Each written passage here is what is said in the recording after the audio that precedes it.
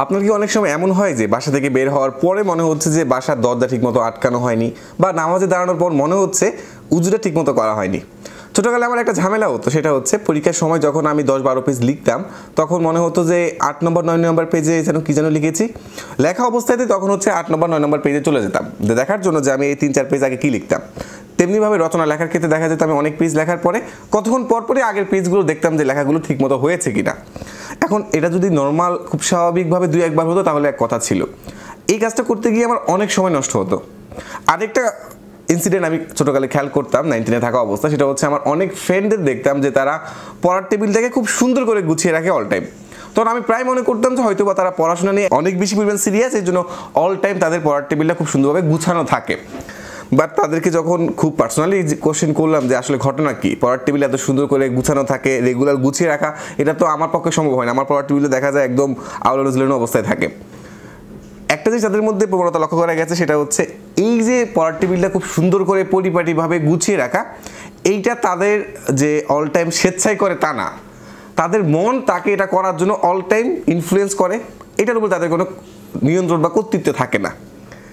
এই যে নিজের মনের উপরে নিজের নিয়ন্ত্রণ না থাকা, কোনো কিছু না চাওয়া সত্ত্বেও বারবার করা, এমন অনেকের ক্ষেত্রে দেখা যায় যে কোনো কারণে হাতে ময়লা লাগুক অথবা না লাগুক, নতুন কিছু ধরার ক্ষেত্রে পরে বারবার হাত ধোয়ার একটা প্রবণতা লক্ষ্য করা যায়।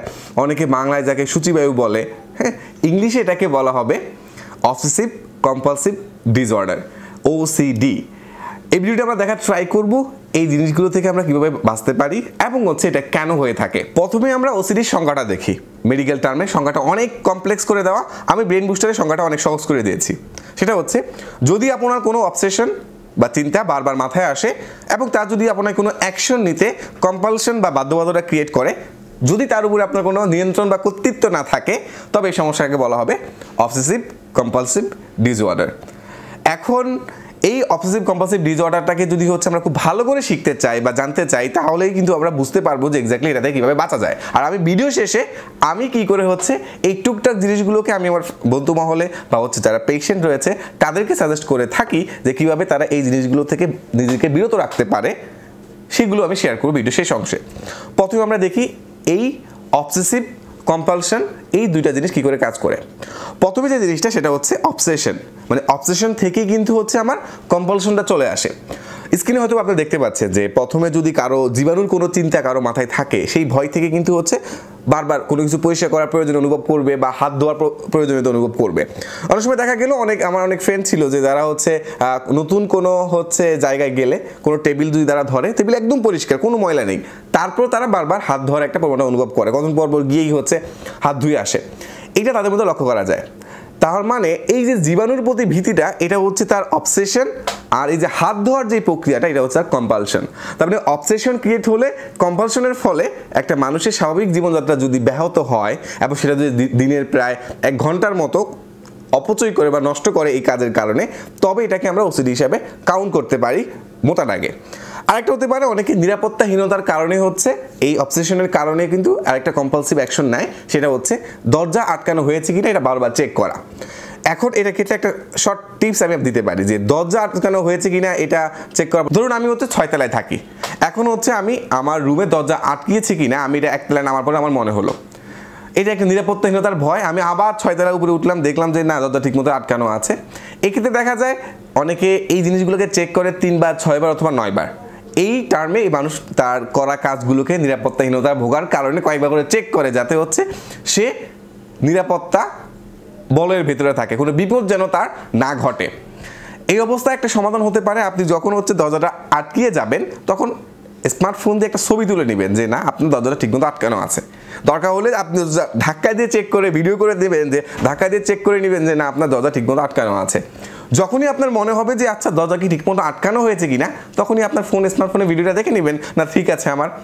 তেমনিভাবে হচ্ছে আপনার পুরো অনেকের ক্ষেত্রে এটা হয়ে থাকে যে অনেকের বাসা বাড়ি থেকে বের হওয়ার সময় যে কোনো মাইক্রো ওভেনটা চালু করা আছে কিনা, গ্যাসের যে হচ্ছে সিলিন্ডারটা এটা ঠিকমতো আছে কিনা। হ্যাঁ, আপনি প্রতিদিন অফিসে যাওয়ার আগে, প্রতিদিন স্কুল কলেজে যাওয়ার আগে আপনি জিনিসটাকে ছোট করে একটা ভিডিও করে নিয়ে যেতে পারেন যে আপনার সব কিছু ঠিকঠাক আছে, মোটামুটি আর কোনো নিরাপত্তাহীনতার ভয় নাই।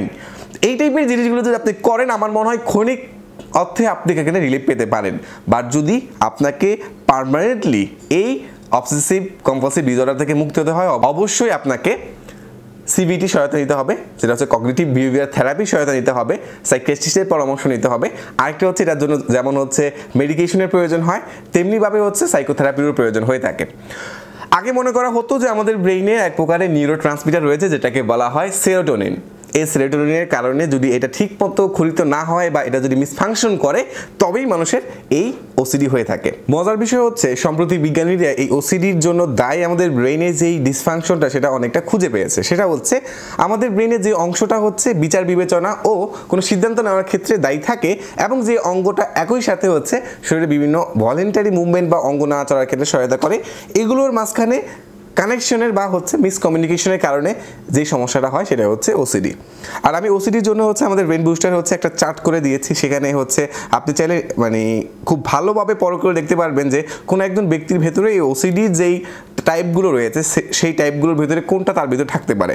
যেমন ক্যাটাগরি অনুযায়ী, যেমন প্রথম ক্যাটাগরিতে যৌনতা, তারপর ক্যাটাগরিতে সম্পর্ক, তারপর ক্যাটাগরিতে জাদুকরি চিন্তাভাবনা, তারপর ক্যাটাগরিতে হচ্ছে ধর্ম, শারীরিক সংবেদনগুলি যেটাকে বলা হয় সেন্সরি মোটর, এরপর হচ্ছে সহিংসতা। যৌনতার ক্ষেত্রে হচ্ছে অনেকটা এটা দেখা যায় টিনেজার যারা রয়েছে যাদের বয়স হচ্ছে 13 থেকে 19 বছর বয়সী, তাদের মাঝখানে এই টাইপের সমস্যাগুলো বেশি দেখা যায়। যেমন হচ্ছে অনেকে হচ্ছে একই লিঙ্গের মানুষের প্রতি আকৃষ্ট হওয়ার জন্য একটা ভয় পায়। এই ভয়ের কারণে হচ্ছে তারা পরিচিত কারোর সাথে হচ্ছে যদি সে হচ্ছে কাজিন হয়, যেমন হচ্ছে কোনো একটা ছেলে এবং হচ্ছে তার ওই চাচাতো ভাই মামাতো ভাই তার সাথেও রাতে ঘুমাতে সে ভয় পায়। এই যে একটা ভয়, এই ভয়টা কিন্তু হচ্ছে ওসিডির একটা সাব টাইপ পড়ে। এগুলো নিয়ে আরও ইন ডিটেলস হচ্ছে সাইকোলজির আলোচনার বিষয় রয়েছে, হয়তো আমরা ইন ফিউচারে সেগুলো কভার করব। এরপর একটা রয়েছে ধর্মীয় ব্যক্তিত্ব সম্পর্কে যৌন ধারণা, শিশু ও পরিবারের ব্যক্তিদের প্রতি আকর্ষণের যে ভয়টা কাজ করে, এই ভয়ের কারণে অনেকে হচ্ছে ওসিডিতে ভুগে থাকে। আর এই ভোগার ক্ষেত্রে সাধারণত যাদের বয়স হচ্ছে 20 বছরের কম অথবা 36 বছরের বেশি, এই টাইপের বা এই এজ রেঞ্জের মানুষের ভিতরে ওসিডিতে আক্রান্ত হওয়ার সম্ভাবনা বেশি দেখা যায়। আর এই ওসিডি ট্রিটমেন্টের ক্ষেত্রে যেহেতু এটা হচ্ছে একটা সাইকোলজিক্যাল ডিসঅর্ডার, এটার ক্ষেত্রে অবশ্যই সচেতন হতে হবে, সময় মতো হচ্ছে সাইকিয়াট্রিস্টের পরামর্শ নিতে হবে, সেই অনুযায়ী মেডিকেশন নিতে হবে। আর এটা সম্পূর্ণরূপে ভালো হওয়া সম্ভব। অনেকের মাঝখানে হয়তো বা আপনারা অনেক সিমটম বা হচ্ছে সাইন সিমটম দেখে থাকবেন, তো দেখা মাত্রই হচ্ছে আপনি তাকে পরামর্শ দিন যে ডাক্তারের পরামর্শ দেওয়ার জন্য, যেহেতু এটা ওষুধ নেওয়ার ফলে এবং হচ্ছে কন্টিনিউয়াস সাইকোথেরাপির ফলে জিনিসটা ভালো হয়। তাহলে আপনি যদি হচ্ছে বিলম্ব না করে ডাক্তারের কাছে নেন আপনার পেশেন্টকে, আমার মনে হয় জিনিসটা পেশেন্টের জন্য যেমন ভালো হবে, পেশেন্টের আশেপাশে যে মানুষগুলো রয়েছে তাদের জীবনের জন্য একটা ভালো একটা পজিটিভ দিক হবে। কারণ ওসিডিতে আক্রান্ত ব্যক্তি যেমন নিজের জন্য এই বিষয়টা পেইনফুল হয়ে দাঁড়ায়, তেমনি পরিবারের অনেকের জন্য পেইনফুল হয়ে যায়। কারণ একটা মানুষ যদি মনে করে যে হচ্ছে তার রুম বারবার ময়লা হচ্ছে, সে বারবার পরিষ্কার করার প্রয়োজনে অনুভব করে, সে কিন্তু পরিবারের বাকিদেরও কিন্তু তার দ্বারা প্রভাবিত করবে। এবং একটা মানুষ যদি মনে করে যে হচ্ছে সে দরজা আটকায়নি, তাহলে কিন্তু সে ফোন দিয়ে, আপনি যদি কোনো মেসে থাকেন, আপনি যদি কোনো বাসায় থাকেন, বাকি পরিবারের মেম্বারদেরও কিন্তু সে ফোন দিয়ে জ্বালাবে যে দরজা হয়তো আটকানো হয়নি। তার মানে হচ্ছে আপনার পরিচিত কারোর মধ্যে যদি এই টাইপের সমস্যা থাকে, তাহলে দেরি না করে হচ্ছে আপনি কোনো সাইকিয়াট্রিস্টের পরামর্শ নিন, অথবা হচ্ছে যদি কোনো থেরাপির প্রয়োজন হয় সেখানে থেরাপি নিতে পারেন। আরেকটা বিষয় বলবো, রিসেন্টলি 18-19 সালে যে হচ্ছে জাতীয় মানসিক স্বাস্থ্য জরিপ হয়েছে, সেখানে বাংলাদেশের প্রাপ্তবয়স্ক মানুষের মধ্যে প্রায় 17%, শিশুদের মধ্যে 13.6% মানুষ হচ্ছে এখন এই মানসিক সমস্যায় আক্রান্ত। তো বড় একটা জনগোষ্ঠী কিন্তু হচ্ছে এই মানসিক সমস্যায় আক্রান্ত রয়েছে।